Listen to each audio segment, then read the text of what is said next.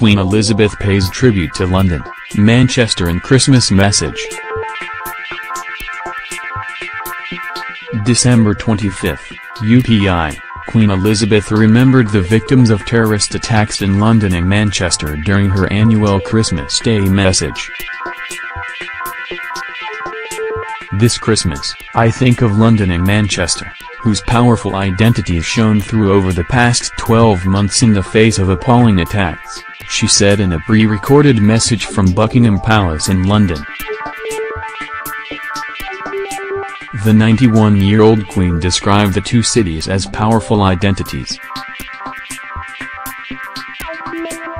Our thoughts and prayers are with all those who died and those who lost so much, and we are indebted to members of the emergency services who risked their own lives this past year saving others, the Queen said. She described meeting the Manchester concert attack survivors as a privilege. A suicide bomber attacked the venue after a performance by singer Ariana Grande, killing 22 people in May.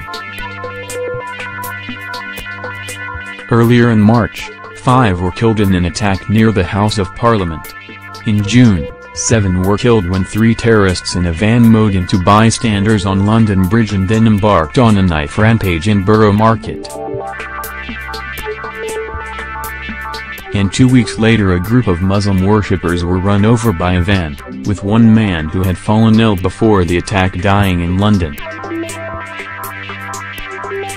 Queen Elizabeth also recalled Grenfell Tower fire, in which 71 people died, as sheer awfulness.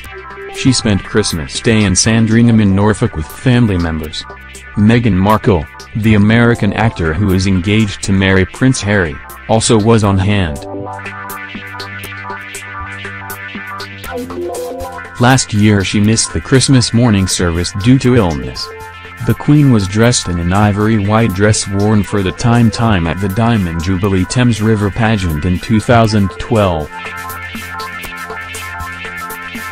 During her message, she was surrounded by family photographs. The Queen said her family look forward to welcoming new members into it next year, including another great-grandchild. Britain's Prince William and his wife, Kate Middleton, are expecting a third child. Queen Elizabeth described the importance of home. We think of our homes as places of warmth, familiarity and love. There is a timeless simplicity to the pull of home.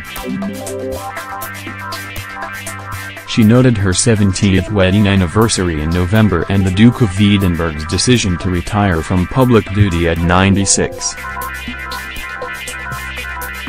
I don't know that anyone had invented the term platinum for a 70th wedding anniversary when I was born, she said. You weren't expected to be around that long. She praised her husband's unique sense of humor.